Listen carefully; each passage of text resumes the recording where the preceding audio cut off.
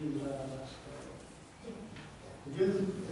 the driver line. So where we're up to now is the medical requirements for taxi drivers.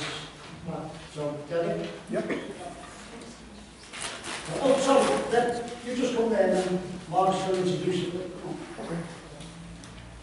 Am I okay with you want to stretch? Just head there for Just now. a bit. You're all right. We don't want to join us, mate. Right, Mark's going to introduce you. Derek? Mark's. Oh, sorry. I'll give you 2 minutes. Yeah, I know.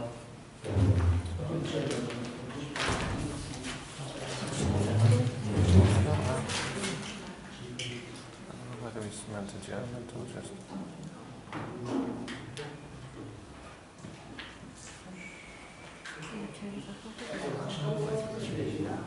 I don't know whether he meant to just being 2 minutes or what.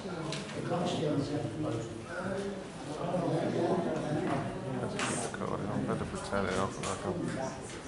He said he started off the German. He didn't make it clear that he was going for the German. Alright, my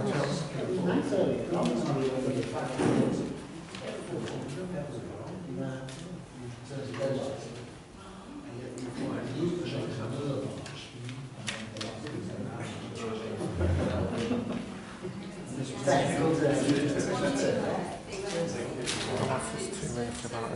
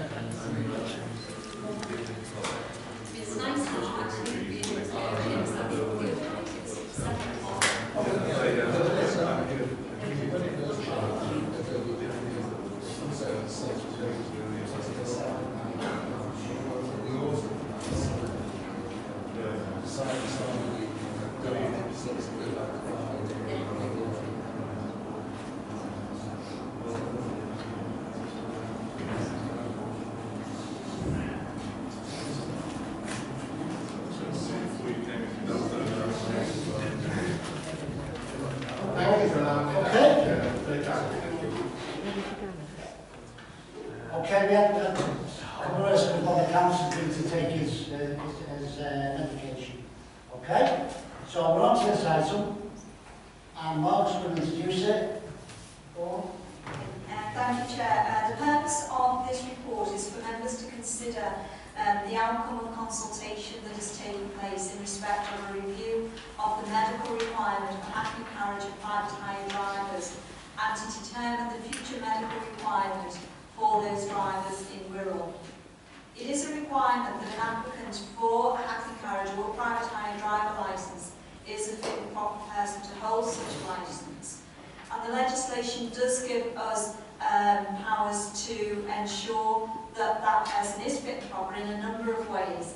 And one of those is through the requirement for any applicant to undergo a medical. Also listed in the reports are the other requirements, such as the DRQ qualification and satisfactory driving licence, knowledge test, and obviously a satisfactory enhanced certificate from the Disclosure and Barring Service. Currently, once a driver is licensed, they are not required to undergo a medical until the age of 65, when medical checks are required on an annual basis on renewal of their licence. This current policy has not been reviewed since it was brought in as a policy for this particular council. Since the policy has been in place, there have been a number of publications which make reference to best practice in relation to medicals and the frequency upon which they should be undertaken by licensed drivers. For example, the Department for Transport's best practice guidance states that it's clearly good practice for medical checks to be made on each driver before the initial grant of licence and thereafter for each renewal. Members will be aware that the renewal period for driver licence may be up to 3 years. However, as an authority, we do renew licences on an annual basis. So the recommendation in the Department for Transfer of Best Practice, when it refers to each renewal, could in fact indicate a 3-year medical. There's various other publications which are cited in the report relating to best practice on medicals, and one of which is the medical that is required for those drivers of HGV vehicles and public carriage vehicles. And the position with those type of vehicles is that they have licences which have to be renewed from when an individual reaches the age of 45. And thereafter that licence has to be renewed every 5 years until the age of 65, when it is renewable on an annual basis. There is a requirement when each of these licences are due for renewal that that individual must undergo a medical. And there are specific standards attached to the medical that is undertaken by drivers of those particular vehicles. That is just some background which members will be aware of, because at the last meeting in November, the previous meeting in November, members approved consultation to be circulated on the current medical requirement and proposed changes to that requirement. That consultation took place, and the methods of that consultation are listed in the report, and the consultation document is attached to Appendix 2. The consultation brought 209 responses, and a summary of those responses are attached to Appendix 3. And also the comments received through the responses are attached to the report at Appendix 4. The majority of respondents, that is 69%, stated that more regular checks should be undertaken by private hire and Hackney carriage drivers. And the most popular option selected by those respondents wanting a change in the current requirement is for medical checks to be undertaken on the initial application and thereafter every 3 years, with checks being undertaken annually from the age of 65. There's some background in the report in relation to a case that we were involved in as a council where the current policy was challenged in respect of an annual check after 65, as it was alleged that it was discriminatory in terms of age. The district judge, considering that case, determined that the council it was appropriate for the council to have medicals on an annual basis after 65 because there was a legitimate reason for doing so. It is recognised that while certain health conditions may increase with age, the health and well-being of an individual can be affected at any time and by many factors. An individual is employed and becomes ill will be likely to report their illness to the employer, who would then be in a position to require that individual to undergo medical to assess their fitness for undertaking that particular role for which they are employed. As members are aware, Hackney carriage and private hire drivers are self-employed, and therefore there is no built-in checking system in terms of the medical condition of a licensed driver. And members are asked to consider this factor when determining the frequency of medical checks. Just for example, an employee of the council, if they were off sick, they would undergo a return to work interview with their line manager when they return to work, and if it was considered appropriate, they may be referred to occupational health, depending upon the reason why they were ill and maybe the time that they were ill. So information would be coming forth to the employer as to the medical condition of that individual. That is not the case, obviously, for private hire and Hackney carriage drivers. Representatives of the Hackney carriage and private hire joint consultative committee have been consulted at a number of meetings, including a recent meeting on Monday, in which I can report that there was support given to the recommendations given in the report.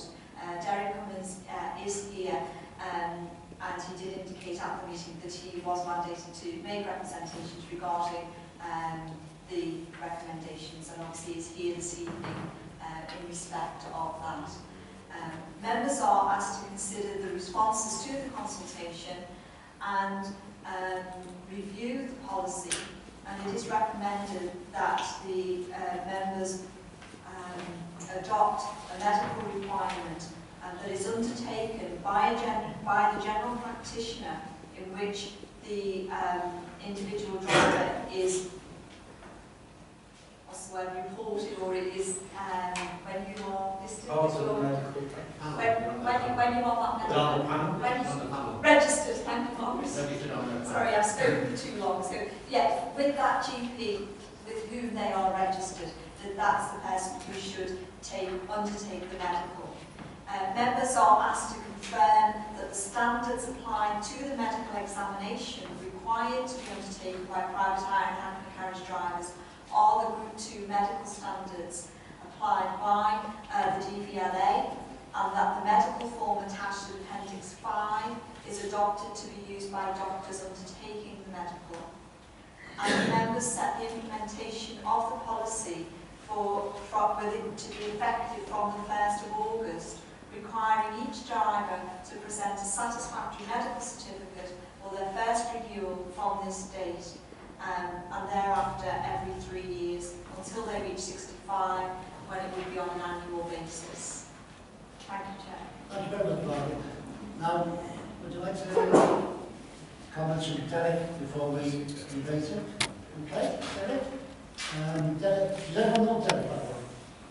I will introduce myself anyway. There's a couple of new members on the committee. Derek Cummins, you at the union.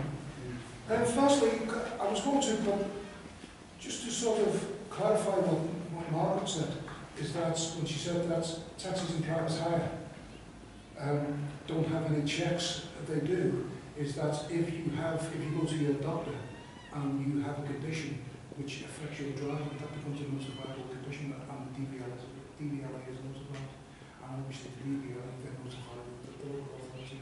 And we've had plenty of drivers. One of them's had a blackout, one of them's problems with his heart, and one had cancer as well, and they were immediately notified. And obviously their badges were removed. So, not to interrupt you, you're not coming. Sorry, do you want me to say that again? You heard that? Yeah, say it again. Yeah. Okay, I'll just say this again, yeah. Margaret said that there's no checks, with the fact that there is lots of checks of if you go to a physician with a doctor with a problem, and it's found out that it would adversely affect his driving and the professional drivers, that becomes notifiable. The doctor then goes to the DVLA and says this person has a notifiable illness. The DVLA will then remove your badge, remove your license, which then removes your badge. And that's happened plenty of times since I've been a cab driver. Firstly, sorry, could I just address that point just to assist? Just to assist on that point, it is reported that any system that relies on self-declaration is likely to suffer from a degree of under-reporting, particularly where declaration can result in the loss of a driving licence. There are reports from the DVLA which show that the actual reporting from doctors is particularly low in terms of notifiable conditions to the DVLA, whereby, for example, others that were reported, these are statistics that they are historic statistics, but usually they will follow the same pattern. When you talk about others, often colleagues or family members, the number of people reporting factors that could affect somebody's driving was just under 12,000. That corresponds to doctors reporting incidents of 2,280. Drivers themselves would actually also report things, but certainly there's an increase from, for example, police they report more than what the doctor does, usually following an accident or an incident. So it's just to give some figures to them. Go on, delegate you. Curious. So if somebody has a heart attack or a stroke or cancer, if they don't report to the doctor, interesting. This is just Go on. Yeah. You go. Okay, right. I'd just like to allude, just to, in my way of passing, mention the age limits policy, because this is a similar type of policy initiative by the licensing, in that it loads considerable costs onto the running of a business, and there's not a single word about the costing of it. Is it affordable or not? Now, I have no problem with policy changes. Obviously, if a policy isn't fit for purpose, or it's outlived its usefulness, or it's found to be flawed, we'll change it. But there's not a single scrap of evidence, not a shred of evidence, that the policy that's been pursued has had any detrimental effect to the travelling public of Wirral. Not a scrap of evidence. Now, on page 9, they give an example of what is Group 2, which is a national licence. I'm indebted to Ms O'Donnell to tell me it's not a medical, it's a licence. And the first thing I'll say to about that, it's national. Now, if the government wants to impose that on cab drivers, well, let the government do that. That's what they're there for. But they've actually left it to the local authorities, which is an interesting thing. Why didn't they? In fact, there's a bill going through Parliament at the moment about to get through a Senate, which is the deregulation bill. And we haven't had any input in it, but we've had lots of conversations with politicians of all hues and positions.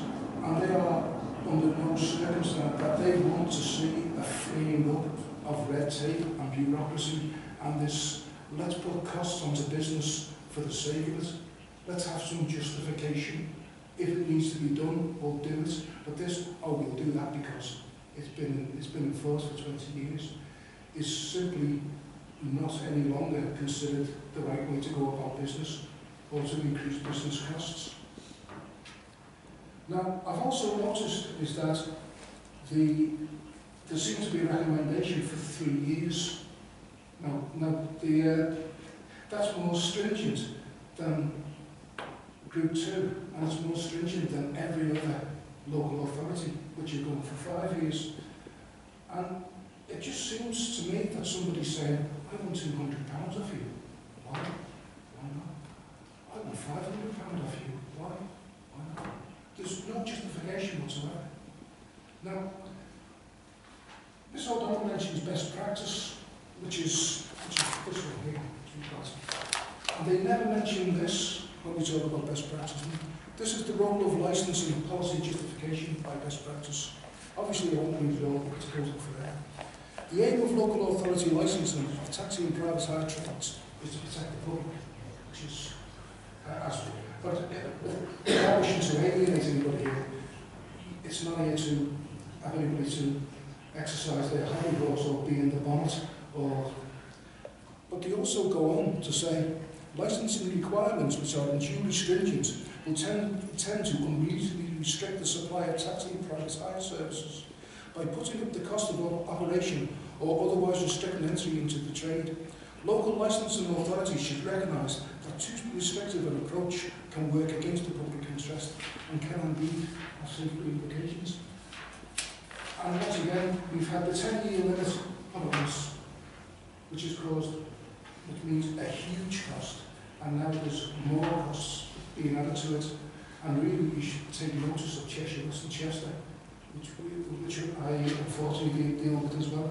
I shouldn't say no further to them. And they wanted this flagship policy for taxi and private hires.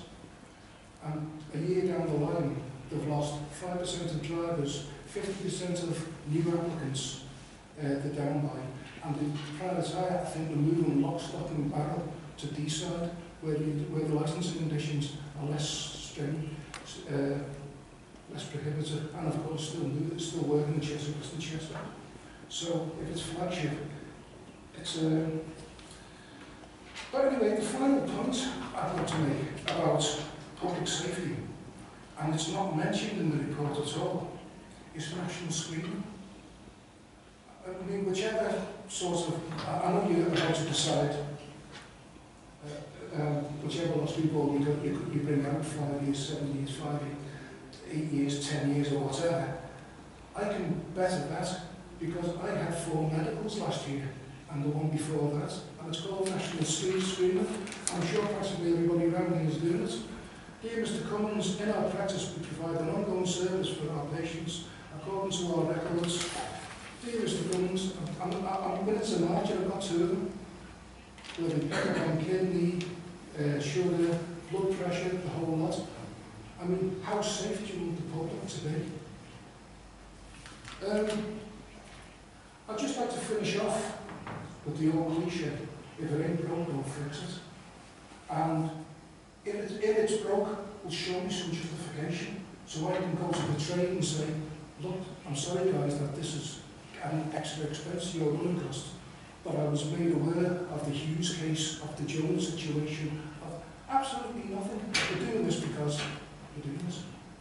And while it's in my head, if you may just give me a bit more time, there was an incident up in Glasgow at Christmas where a lorry driver collapsed at the wheels and killed several people. Now, he was subject to medicals, and there's not a physician in the world that will tell you that you can have a medical up for 5 years, 3 years, 2 years. That will stop that. Absolutely not. I would just urge you to reject this, which is just pointless bureaucracy, more red tape, more expensive taxi trade, and all we're doing is handing over £200–300 and putting in the doctor's box instead of hard-working cab drivers at a time when the trade itself is on its knees. Okay, thank you. Thank you.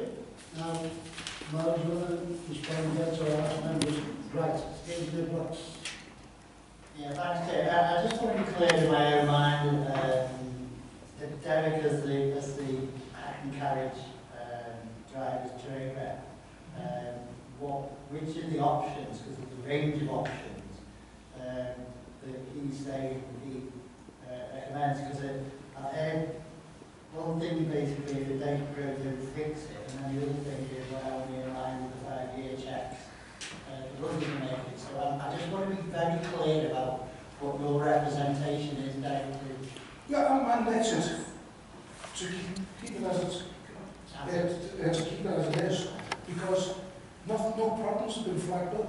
There's not a problem been flagged up. However, I did in passing say is that it would appear that the other authorities are mirroring the Group 2 medical intervals, and we appear to want to be even more stringent than that, even though there's no justification for the change, which seems to be a bit odd. But as I said, just to make it clear, I am mandated for no change. Okay, John. Thank you, just a quick question for Margaret. On consultation, I understand what came through with the yearly checks. Is that the only rationale for recommending that because you take on board the unnecessary bureaucracy for this authority and categorise and cost? And we're doing a lot further than Mosley, which is 5 years, Sefton's 10 years, Liverpool's 5 years, St Helens 10 years. Why not 5 years? Thank you, Chair. That isn't the only rationale. It was interesting to see that through the consultation that did come out as the most popular in terms of if it was going to change, then that was the most popular option. There's a number of reasons. Obviously, that has contributed to it, and it may have been different if the consultation had been very different to that. But as indicated in the report, one of the reasons for recommending away from the DVLA is the connection with age, in that it looks specifically at a certain age and how frequency it is from 45. it is, as I said in the report, recognised that while certain health conditions do increase with age, there can be other conditions that can develop at any age. So it was really to highlight to members to move away from medical checks that are actually linked to a person's age directly, other than when they reach the age of 65.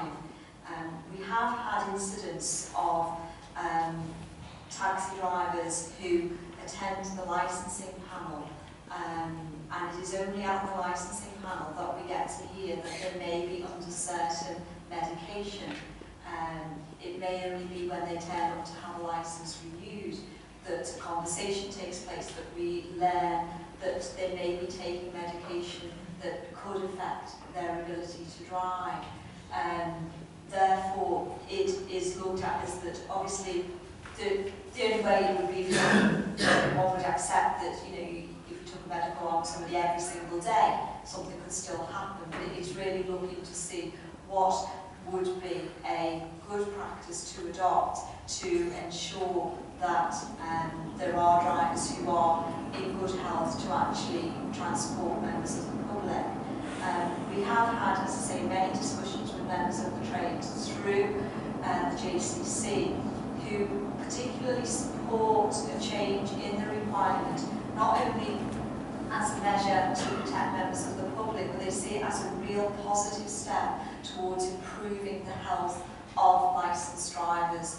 They all recognise, and there's no dispute about this, that taxi and private hire drivers have a higher propensity for certain health conditions because they are in a sedentary occupation. And also, I do have some things here in terms of where taxi drivers and private hire drivers live. They are predominantly in areas where ill health and the health life span is lower than in other areas of rural. There is a dominance there, and as I said, it would in fact support the council's priority under public health as well, to improve generally the health of people in rural. And certainly discussions that took place on Monday were saying that it would encourage people, knowing that they had to go for medical, to actually keep up their health to that extent. So, as I say, the 3-year, it would, as Derek has indicated, if the government's deregulation bill, if it does go through, it would tie in with the fact that the licence would be renewed on a 3-year basis. They obviously see that as a relevant period of time to check on a driver, and therefore that would correspond with, if you go to check on your driver every 3 years, then one of the things that you will be checking, as well as their criminal records, would be their medical fitness to be a driver. Likewise, the DVLA licence for the other vehicles are issued on a 5-year basis after 45. If the deregulation bill comes in, then licences for private hire and HACKNEY will be issued on a 3-year basis, so it would tie in with the renewal in that case. When was that bill? For members' information. Yeah, it is like, I mean, the indication said was spring 2015, and the indication is before the general election. Obviously, if it doesn't come before the general election, it won't happen. But we are watching this space very carefully. It should happen in the next few weeks if it's going to happen. Okay. Derek's indicated, but I'll bring you in a minute and then we'll okay. Because that's what's disturbing, wasn't it? Yeah. Do you want to say one from Derek goes with one There's first? one. Right, Is go on. it a standardised GP cost of medical, or does it vary from practice to practice, and what is that cost? Yeah, I mean, it does vary, and Margaret has done some work in terms of establishing those costs, so I'll let Margaret discuss that. Yes, I've telephoned a number of medical practices, and the costs vary between £60 and £164.50. And a number of the practices advise that they will only do medical examinations for their own patients. But the proposal is that, the recommendation is that they go to their own GP. One practice charges less for their own patients than they will do for someone who's not their patients. As I say, from £60 to £164. Steve? Again, question for officers really. Page 24 of the report. The top comment about nominated medical services. The officers indicated that has been looked into, given the comments that Derek made and what Margaret has said with regard to the cost of medicals. As could we, as an authority, have, as it says, a nominated medical centre or centres like the MOT, to see if that might drive the costs of the medical down for the drivers. We did seek a view whether or not we have medicals undertaken, if you like, through the Council's occupational health, and there was a request for us to make advice on those lines some time ago. I can tell you that that was certainly no less a cost than the cost that Margaret was described, and somewhere fell in the middle of those costs. I think what we're indicating is that it is the person's own general practice that will have the best knowledge of that individual, and there has been anecdotal reports that people going outside of that forum may not be getting the best medical report that they would get if they went to their own practice. Like, no, I'm going to take that.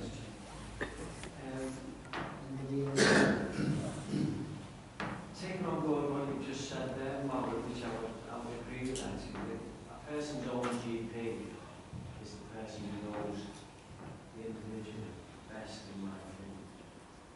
But could we, because there is a big variance in the cost of the medical, and what was it, £60 to £165? Is there any way that we could inform the taxi drivers when they're coming up for an examination of the GPs who are only charging the lesser fee, if you like, and also tell them that really that the best one, the one that we would recommend, is their own GP. But cost-wise, is there any way that we could inform the drivers about the lease? I think what Margaret has indicated is that they're very reluctant to undertake medicals on anybody who isn't their own patient. Yeah. Okay, Derek, I'll bring you back in and we'll bring in Jeff, Councillor Jeff Watts. Thanks for that, Chair. Firstly, it's not so much Margaret said, and she's saying that they interview people with and they're on all sorts of medication. But once again, there's no, could we actually have a case that say, we need to change this because Bloggs did X, he had medical conditions, he hit a wall, there's not a single case. And as I said, the thing I mentioned the deregulation bill, because I was actually talking to Baroness Crane, but don't want to name her, and she was saying is that what the whole thing about the deregulation bill is to stop things like this, is to stop people in organisations, not just councils, just saying, oh yeah, we need to do a DSA for £450, what comes a low cost, without any justification whatsoever. As she said, no taxation without justification, and this is no justification. Plus, I'm touching on something here, is that there seems to be a bit of social engineering here, a bit of manny-status, is that if we get these, you will not go on that burger bar, my lad, that's way above everybody's rules here. So you're just here to make the public safe, not be able to improve the general well-being and health. But, as an anecdotal thing, and I'll bring Bill Davis' shame for the past, because he used to be in the TNG, and I'm in passenger and transport, which includes buses and lorries, and I go to conferences. Now, they are all medical up to anything. Now, if these medicals help the well-being of drivers, you'd expect them to be sylph-like with wonderful athletic bodies and things, and people in fire air. Nothing could be further from the truth. I would put me, as a matter of fact, they could have a job along the prom with me at any time, and I'd lose them. So this is a type of social engineering which you really should be getting involved in. Can this person drive a taxi? Is he safe? That's all you know. That's all you need to know. Have we had any difficulties with what we've had at present? No. So don't know the cost. That's all I'm saying. Thank you. Councillor Watson. Thank you, Chair. I think obviously we've got to be, our purpose is to look after the safety of the public, but we also need to be mindful of not putting unnecessary burdens on the trade at the same time. Derek, in his earlier remarks, made mention of flagship policy at Cheshire West and Chester and driving, was it private hire across the border to the D-side? Where do we stand on this? I mean, do you have to be rural plated or can you be plated from somewhere else? And are we in danger of doing ourselves down in terms of the amount of offer to the public in rural? Yes, to assist Chair, in order to operate private hire within any district council of the council, then all 3 licences have to be issued by that same authority. So for a private hire vehicle to operate in this area and take bookings from this area, then the operator, the vehicle and the driver all have to have their licence issued from here. There are obviously circumstances. That doesn't mean to say that the vehicle can't go across and if you book a private hire vehicle and you want to go to Liverpool, then obviously the vehicle can go to Liverpool. There is increasing in other parts of the country where HACKNEY carriage vehicles are attached to private hire operators, and the distinction is slightly different there, and that there is being cross-border operation of HACKNEY drivers that are attached to a private hire operator.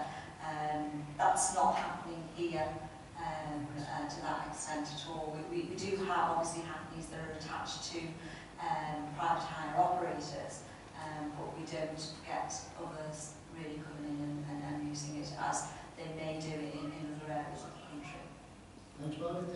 Just a quick one really, Chair. We've had some recent legislation enacted whereby people who are taking medicinal drugs like morphine or some of these other things legitimately are now being likely to be prosecuted if they're seen to be driving vehicles without authority, if you like, and without having justification. I'm wondering whether this has been brought in partly in response to the fact that there are an awful lot of drivers on the road now aren't drunk, but they're suffering from drugs, either legitimate drugs or from drugs that are misuse of drugs. I'm wondering if there's any connection here with why this has been brought in, because I can understand that being a reason for having it at a more frequent interval than 5 years, because people can suddenly become drug addicts for various reasons at various times. That's not to say that they are, but just another issue that might involve is in this situation. I'm wondering if there's any sort of reason for that to initiate this reduction in testing. It's not been a direct consideration. However, there's a number of factors, as you say, that have been happening, over time, whereby people do get concerned about the drivers themselves and the health of these responses have been mentioned a few times. Yeah. It concerns me as much as people being genuinely ill from something, abuse of drugs or abuse of alcohol or whatever, and then being expected to just carry on with their life. I mean, this is where it is, as Derek says, it's about having the correct checks and balances in place, and it's really trying to see what is a reasonable interval between those times. There is no one right answer, and different people have different standards and different views on that. I say the consideration has been in terms of the fact that licences may go to 3 years, and the indication is that that will happen. Also, the fact that through the consultation, that was the strongest view that came through as being a reasonable interval for medical checks to be undertaken.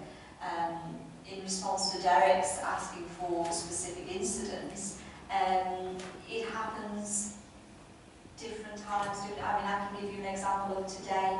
It was reported to me that a driver was interviewed regarding an incident, and at the end said, "This has caused me a lot of anxiety. This particular incident, had a heart attack last year and I'm on medication and have been ever since." And we didn't know about that until we were speaking to him this week about the fact that somebody complained about him. So, that's we can only at this current time rely on incidents where members of the public are prepared to actually take that trouble and make that act complaint, or indeed something else comes to light and that individual is referred to the licensing panel. Just a very quick supplementary. certainly. Bearing in mind, just stated, Margaret, that this might be brought in nationally very quickly.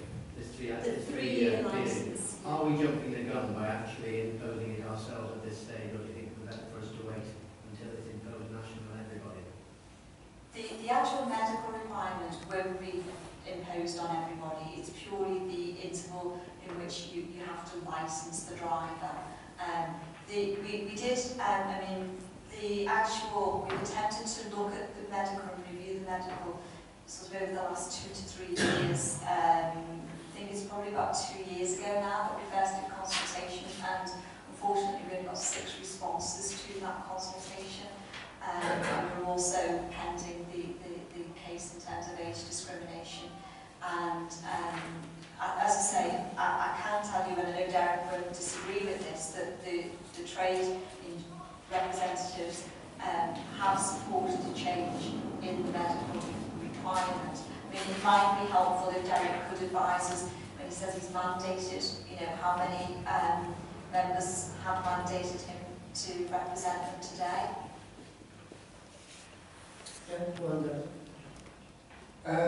Perhaps you're not really at liberty to say, but if you actually want to get in touch with the head office, I'm sure we've got some help there as well.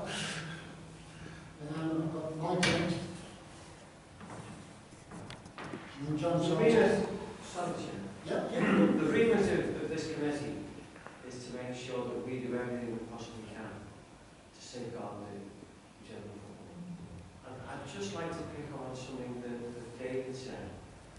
There is a huge problem. David used the term legitimate drugs. What he was talking about is prescription drugs. And there's no doubt, and this is statistically, this isn't anecdotal, there's a much bigger problem in this country with prescription drugs. People becoming addicts with prescription drugs as opposed to alcoholism and illegal drugs, what we call illegal drugs.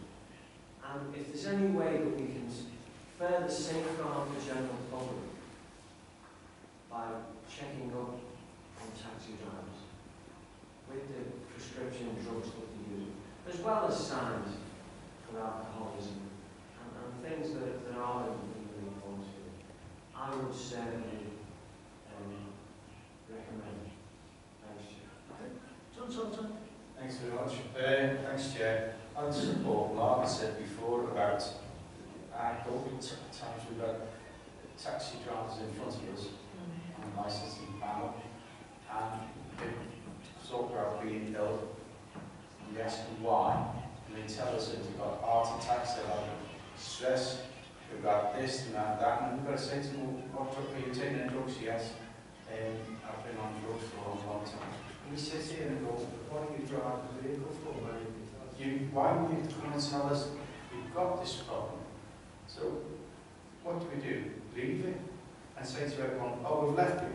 And then, God forbid, something happens, like happened up in Glasgow. You say, well, we've had people who take a medical and 24 hours to drop dead. That's not the point. If we try and stop it now and show that we're trying to slow it down, or ask them to please, you've got a problem, come and see us. We've got them where the taxi drivers say to them, why didn't you report you had a speeding ticket? Oh, I didn't know I had to. So if you can't rely just to report on a speeding ticket for a problem with licensing, what chance have you got with a medical? Very, very little. And for them to turn around and say the doctors will do it, the doctors don't do it because I know someone, not a taxi driver, but has got sleep apnea and he's driving a vehicle. I mean, that's bad enough. When someone's driving along long and they drop down asleep. We've got to hear in front of us about a taxi driver falling asleep. You hear that? This is not, we didn't write this. This is from the taxi drivers and from the we've got a a stricter dress code, we've got all kinds of things here, but a lot of it is to do with being healthy. And no, I know what he's saying, but you couldn't get after tax drivers to run down the alleyway here, down full lads. Even I couldn't do it now. So, you know, to say that they're all fit and they're all healthy, they're not. And I'd like to, if you can go further, I'd like to see mandatory drug tests. Because it's getting worse, it's not getting better. And I've seen, again, it's anecdotal, I'd say it's anecdotal, but it isn't, where a taxi driver has been taking drugs and caught taking drugs, and we've had them before us. So it's not anecdotal, it's a fact, and it was caught by the police taking it. I've served on many panels and been concerned about certain individuals who have come before us. And in cases like that, we've usually asked about a medical condition. We have got a duty to protect members of the public, and we have to minimise risk as much as possible. We've got a duty to do that. I can understand about any person being concerned about any extra costs that they may incur through this. But, unfortunately, if you do certain jobs, it's important that you are the fittest that you possibly can be, and it's recorded.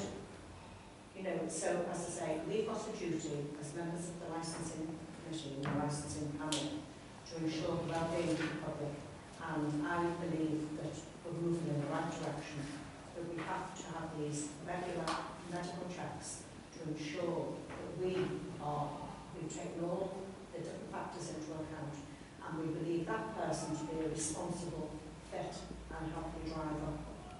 So I would go along with the recommendation. I was just saying the comments are really very interesting to me.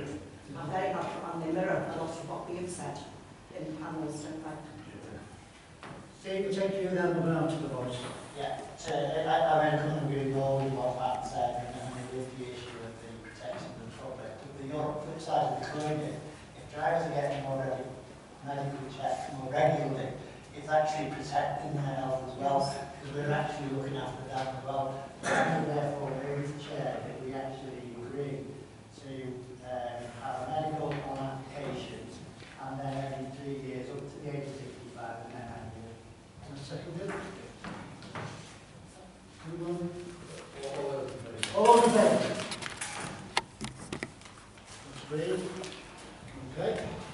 Thank you, David, for coming. And the rest of the recommendation. And the recommendation, agree, for a good recommendation, as is. As is. Okay. Item 4.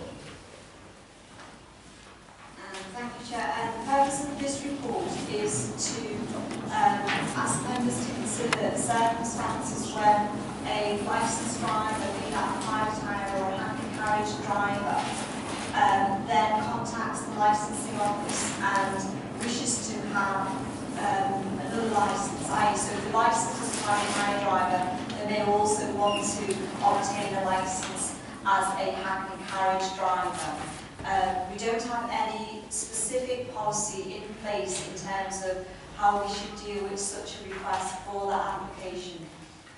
What we're asking members to consider is to take into consideration the fact that those drivers are currently licensed at that particular time, and therefore will have undertaken a satisfactory enhanced disclosure and barring service check. They will have undertaken the qualification, which is the BRQ, they will have done the knowledge test, and dependent upon obviously the time at which they will come to us, they will have undertaken a medical, or they will be in the system for being to have those checks undertaken. So what we're asking is for members to consider, if that application was to come before us, that we would take that into account, and the requirement for the disclosure and barring service and the medical would be undertaken in line with their current licence. So if they were due to have those checks done at that time, then we would ask them to have those done. But if they were not, that they would just come in sequence with their other licence that they had with us. And therefore, in order to tie both of the licences up, that the two licenses then run concurrently. Okay. Councillor Wood? Yeah, thanks, Chair. I mean, I think this is a sensible recommendation. On Friday, we had a private hire licensed driver make an application for a carriage vehicle, and we were sat there for 20 minutes debating the issue with him, and it was a no-brainer with his decision to grant the licence to him. So, I mean, I'm quite happy for officers to do it without covering the panel with application. Okay. Agreed. Please, the second gentleman? Do we all agree on the recommendations? Agreed. Agreed? Yeah. That's it. So the next item, and the last item, is Marcus. You want to come forward? Sir? Yeah.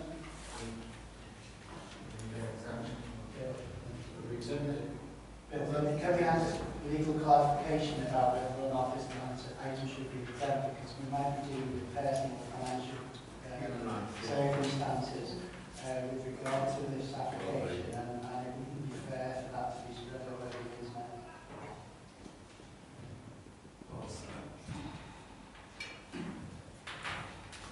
I think we need to clarify whether or not there's an objection first from the individual before we determine whether or not a decision needs to be made in that respect.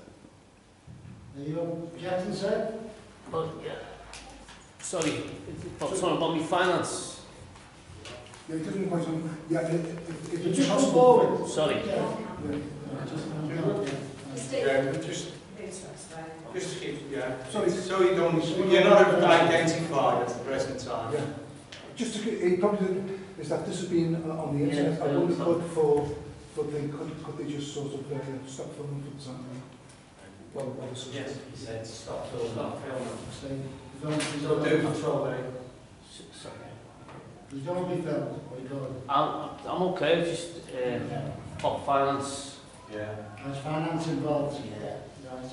You don't be filmed, there's finances going to be involved.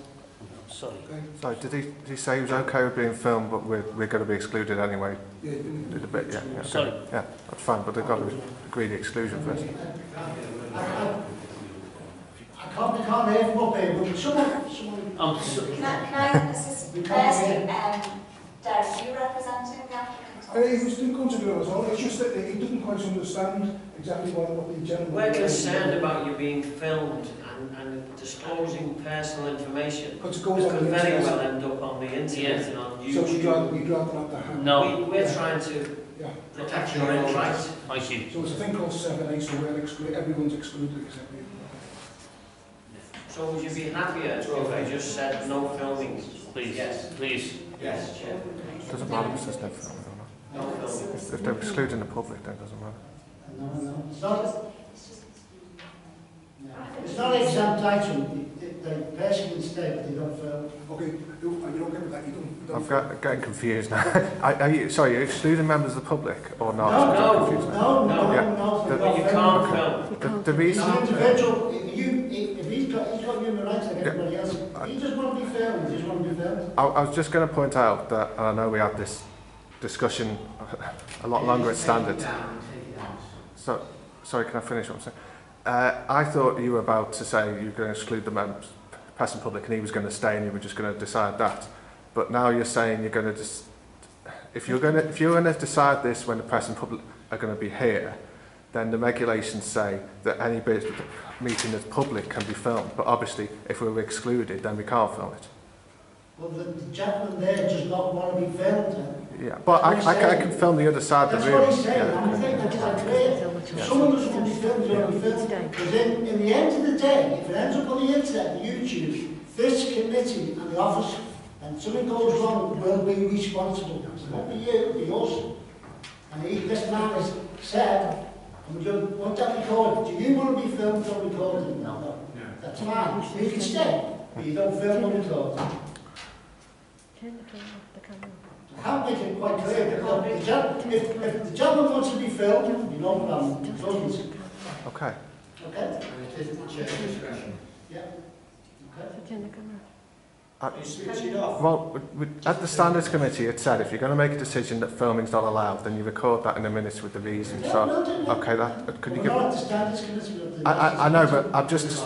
But you must realise that at certain times individuals have private, personal, and financial, and they do want not their business spread elsewhere. But I'm just saying, I'd like that recorded in the minutes, and if that's the case, then I'll stop filming because I want to challenge that anyway under the regulations. So that's my position.